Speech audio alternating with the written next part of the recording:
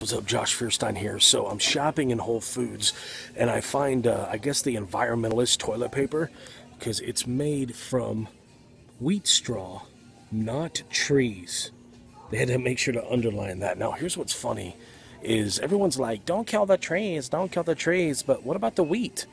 I mean, it's the same thing, with all of these animal rights activists that are like, oh my God, the dolphins are getting caught in the tuna nets. The dolphins are getting caught in the tuna nets. They care about the dolphins, but what about the tuna? Nobody cares about the tuna. I mean, when was the last time you saw a mosquito rights activist? I don't know. I just think it's overboard. Share if you agree, comment below. I want to hear what you have to say. Love y'all.